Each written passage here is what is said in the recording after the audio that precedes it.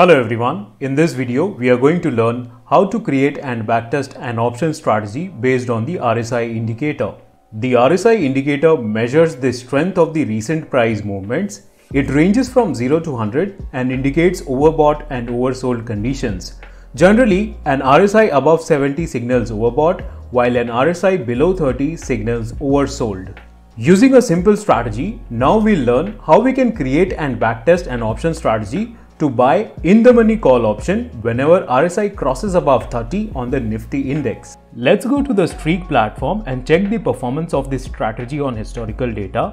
I have attached the link to this strategy in the description so that you can open this strategy on your device. I'll click over here to see a detailed backtest report.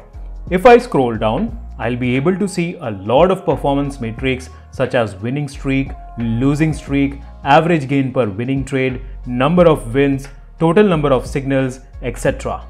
I can click on the brokerage toggle button to check the returns after accounting for brokerage.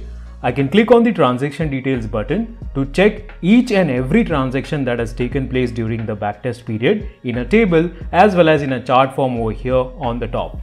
I'll go back. I can click on the deploy button to deploy my strategy in the live market. There are two options over here. I can either go for paper trading or live trading. In the paper trading mode, trading happens using virtual capital. It allows you to test your strategy in the live market without risking your real money. Once you are sure enough, you may opt for live trading. Accept the terms and click on the live trade button.